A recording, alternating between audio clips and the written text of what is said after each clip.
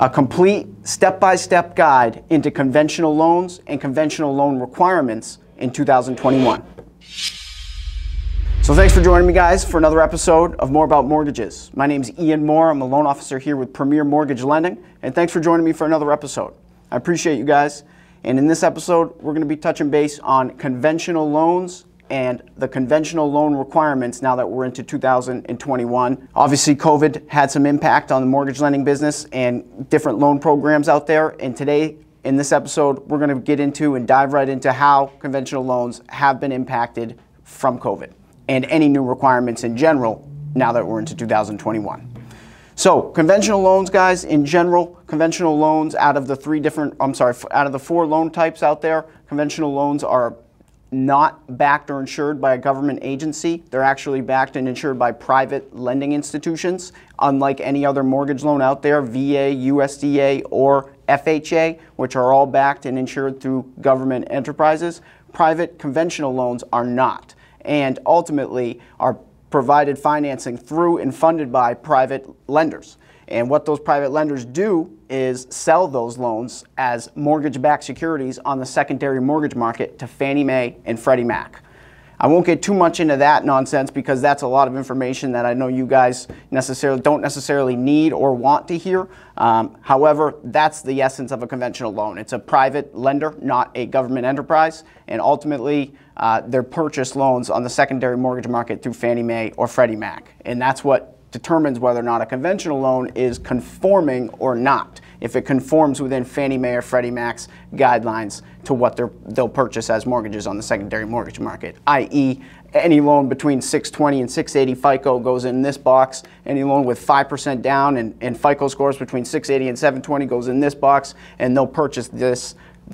They won't purchase that, et cetera, et cetera. That's sort of the long and short of it, of how Fannie Mae and Freddie Mac purchase loans on the secondary mortgage market. So the 20% down is a complete myth with conventional loans, guys. We go as low as 5% down for a down payment on a conventional loan, 3% down for conventional loans as a first-time home buyer, or if you qualify for what's called Home Possible through Freddie Mac or Home Ready through Fannie Mae. It's a conventional loan add-on that enables first-time home buyers and home buyers that qualify with income limitations, and really just income limitations as far as making a certain amount of money or less in order to qualify for this Home Possible, Home Ready program.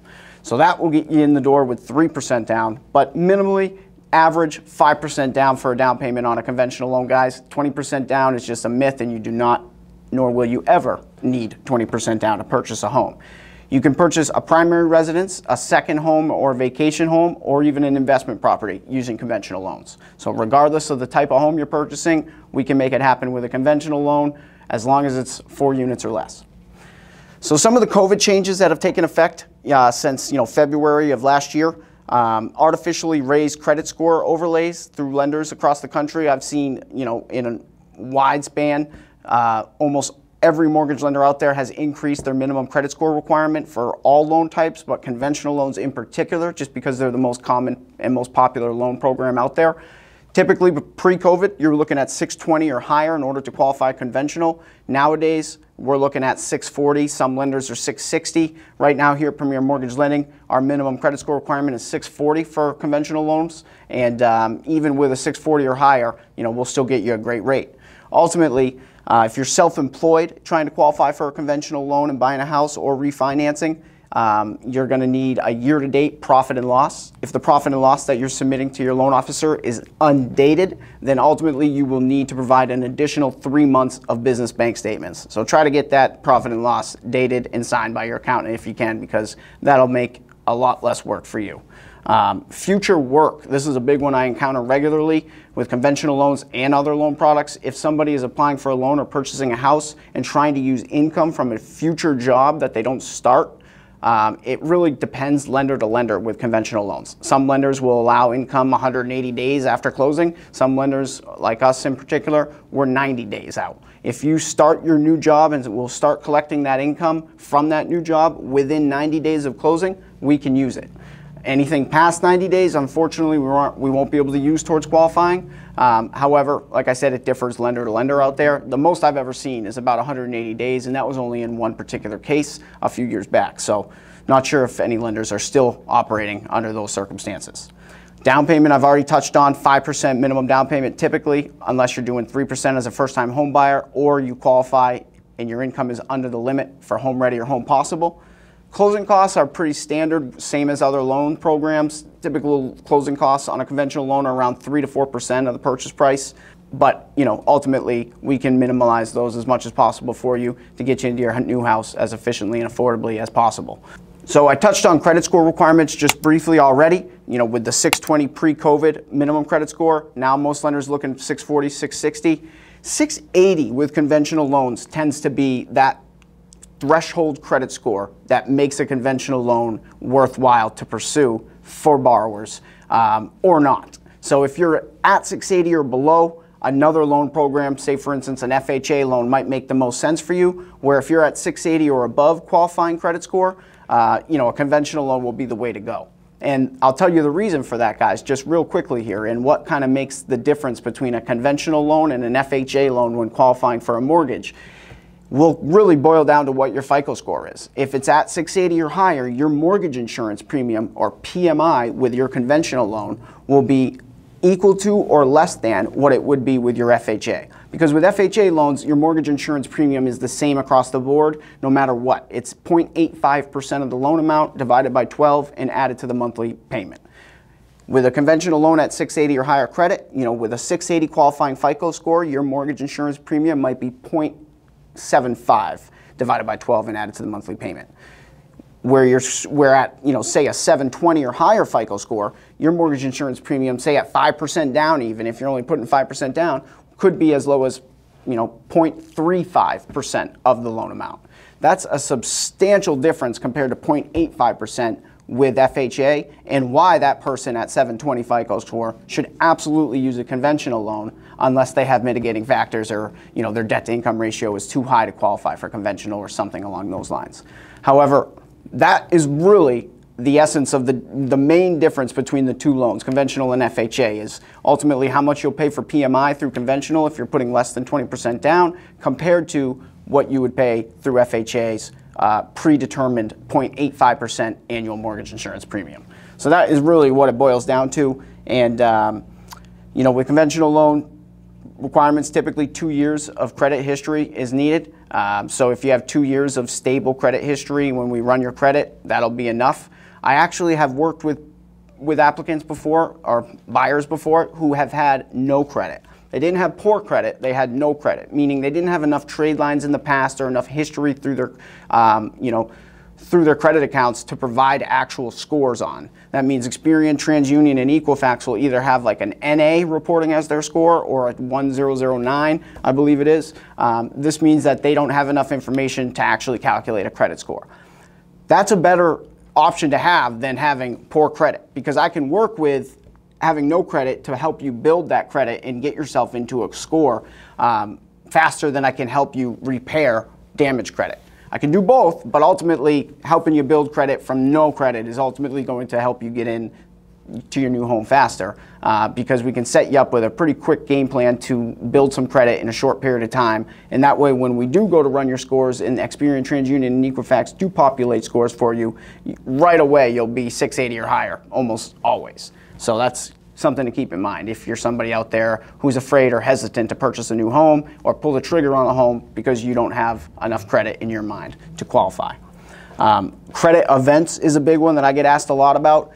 Deed in lieu or foreclosure or short sale. 4 years, you're looking from the discharge date of that short sale or deed in lieu or foreclosure to qualify for a conventional loan. So if that has happened to you guys, you're looking at least a 4-year period before you can ever qualify to use a conventional loan again.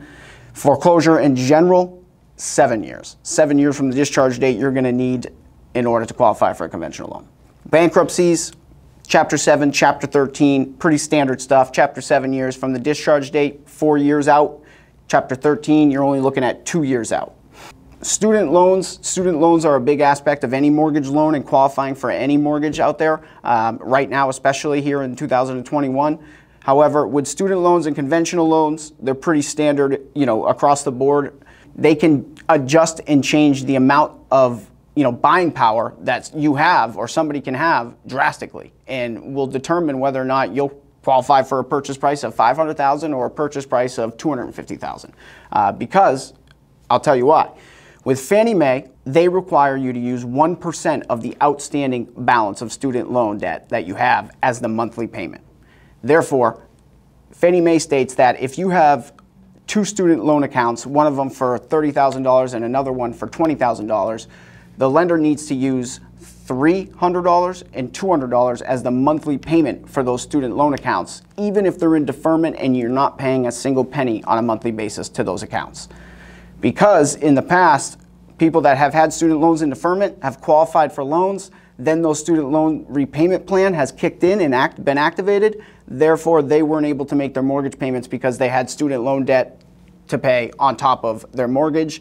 They became unable to make their payment and ultimately defaulted on their mortgage. This happened on a wide scale across the country, which caused Fannie Mae and Freddie Mac to start implementing new regulations and guidelines for student loans, and here we are. In 2021, Fannie Mae is requiring to use 1% of the outstanding balance, even if in deferment. Freddie Mac, however, allows us as lenders to use 0.5% of that total balance as the monthly payment. So with Fannie Mae, you'd be looking at a $300 and a $200 a month payment for those respective student loan accounts, compared to Freddie Mac, where you'd be looking at $150 for the $30,000 account and $100 for the $20,000 student loan account.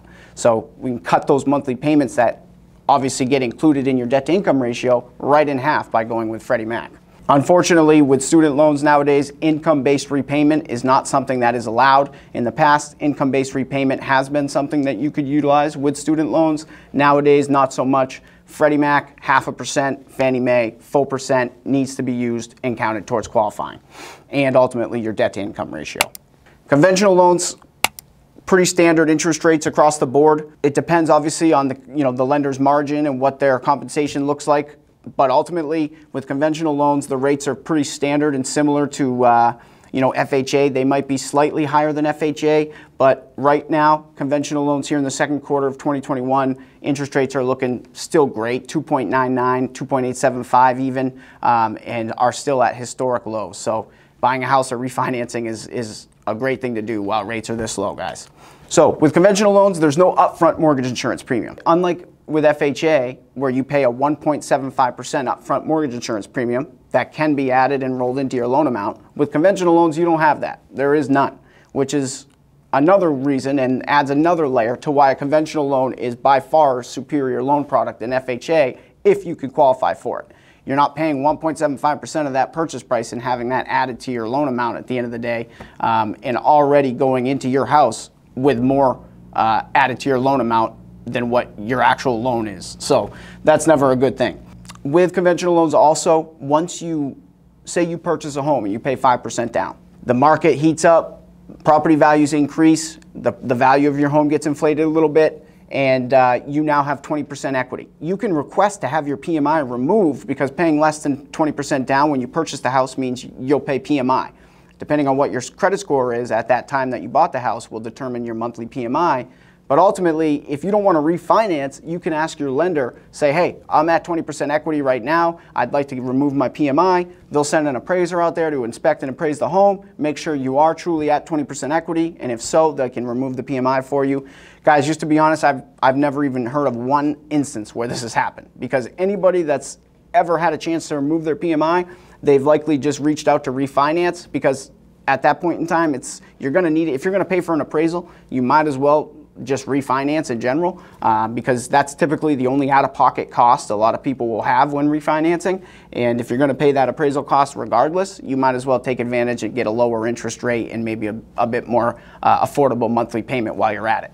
So where I mentioned earlier, guys, conventional loans, buying a house, paying 20% down or more means that you can avoid paying any PMI or private mortgage insurance. If you pay 20% down, if you pay less than 20% down, you will pay mortgage insurance, which will be based on a premium that gets determined through your credit score and other qualifying aspects. However, the reason that is, guys, is all mortgages are originated and underwritten based on your ability to repay that loan. And it's all risk-based. Every lender and underwriter looks at a loan as how much risk is involved with loaning that borrower that money to purchase that home or refinance that existing mortgage loan. So when it comes to risk, 20% down or more, the lender and underwriter looks at it as less of a risk. You're contributing more of your personal assets to that purchase and that transaction. So they're obviously going to look at it as having a less risk involved lending you that money. Putting 5% down or 3% down compared to a 20% down payment means there's far more risk involved as the lender lending you that money. You know, you're only contributing 3% of your own funds, which you can still qualify for and get into a new home affordably that way, but you will pay private mortgage insurance or PMI because of the higher risk that gets included with your loan, having only 3% or 5% as your down payment. But that is the reason, guys, why 20% down or less requires PMI, 20% or more, you don't have to pay it, and ultimately are less of a risk in the eyes of the underwriter. I already touched on this a little bit, guys, but 2 to 4 unit properties are completely acceptable with conventional loans. It just has to be under 4 units. Secondary homes are absolutely acceptable as well. Investment properties too. Investment properties typically require a 20% or more down payment.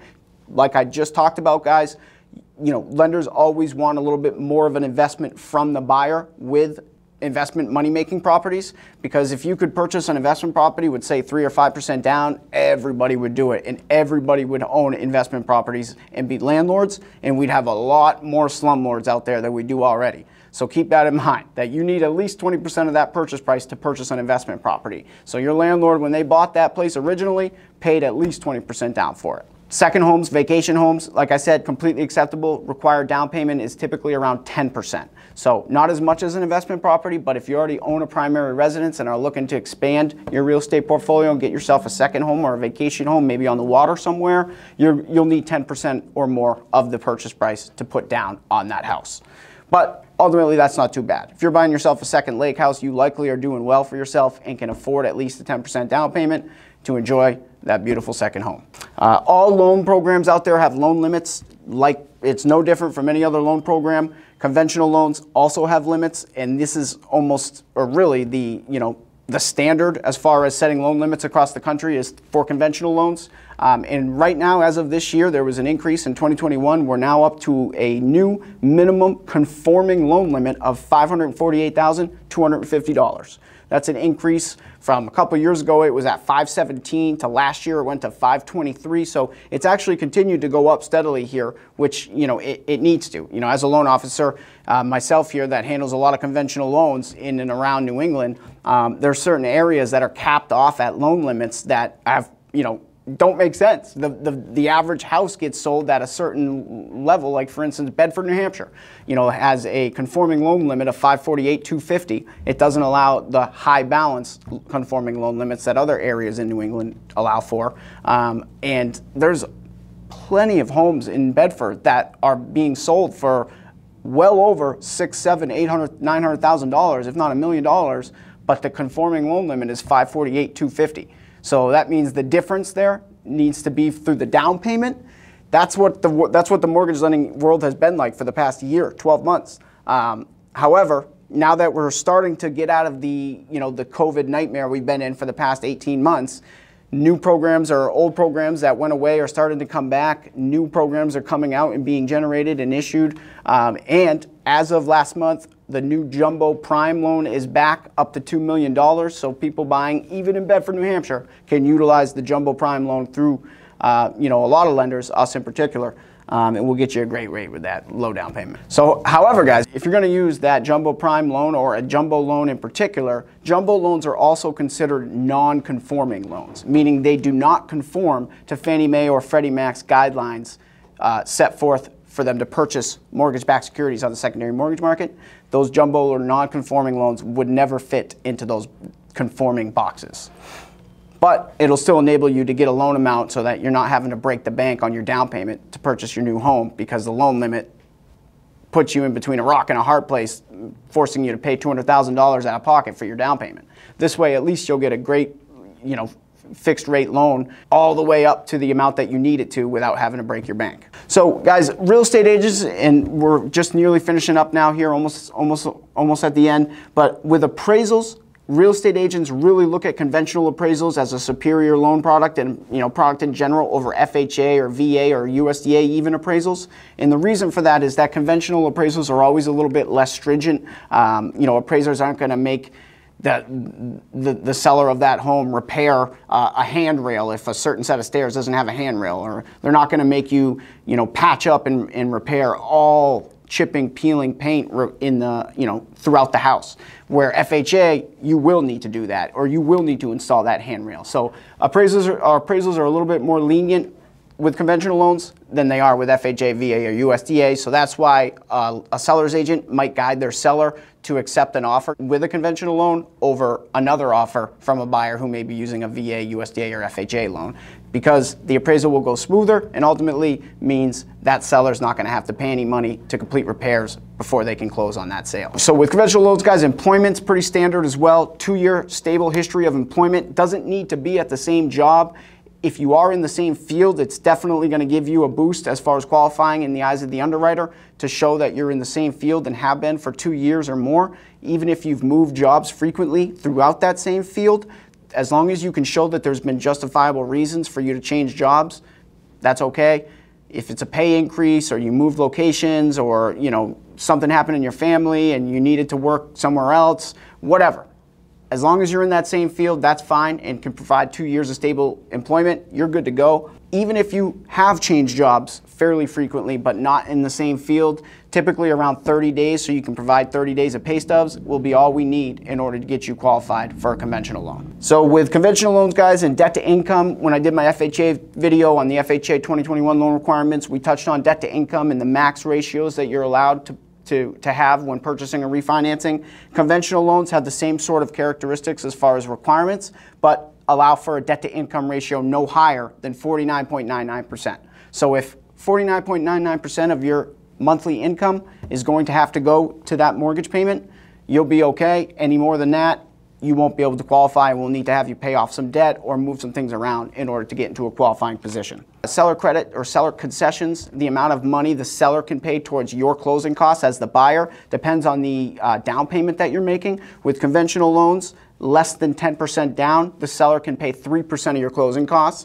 On a conventional loan paying 10% or more down, the seller can contribute 6% of your closing costs. And if you're paying 25% or more down, the seller can pay upwards of 9% of your closing costs, and that 3%, 6%, and 9% is off of the purchase price. So keep that in mind, guys, if you're buying a house and hoping that the seller will pay your closing costs for you. Conventional loans are always easier when dealing with foreclosed properties. You're the easiest loan product in general across the board, regardless of whether it's a foreclosure. When dealing with foreclosures, a conventional loan will undoubtedly be the way to go, whether you're buying or selling. Conventional loans also have renovation loans. I won't get too much into that. I'll save that for another video. But if you are looking to do some repairs on your already existing property, or you're buying a house that needs a little bit of, TLC, you can use a conventional loan through Homestyle Renovation Ready. Unlike FHA or VA, there's no streamline options with conventional refinancing. Streamline is no appraisal, no income documentation, no qualifying that way. And they're a little bit quicker, more streamlined of a process, hence why they're called streamlines. But with conventional loans, the refis are all pretty standard across the board. A lot of times we can get a property inspection waiver, so you won't even have to pay for an appraisal, which a lot of times is the only out-of-pocket cost on a refinance, meaning you can get a lower rate, more affordable monthly payment without paying a single dollar out of pocket. So on the chart here next to me, you'll see a cost comparison, guys, with a 720 qualifying FICO score. It shows 3% down conventional conforming loan next to a 3% home ready, next to a 3% home possible loan, or home possible home ready will be in the same column. And then next to that shows a 5% down conforming conventional loan next to an FHA loan to follow. So 3% down conforming, 5% down conforming, 3% down home ready, home possible conventional, and then next to those is FHA. And it will show you a 720 FICO score with the same purchase price and the different loan characteristics, so you can see for yourself, based on your qualifying aspects, what loan program might make the most sense for you. Now that we're in the second quarter of 2021, if you can qualify for it, guys, conventional loans are always the way to go, and we'll be happy to help you here at Premier Mortgage Lending. I appreciate you guys joining me for another episode. I know this one was also a little bit long-winded. I just wanted to get all the requirements out there for these conventional loans now that we're halfway through 2021. So thanks for joining me, guys. Everybody have a great week, and we'll see you soon.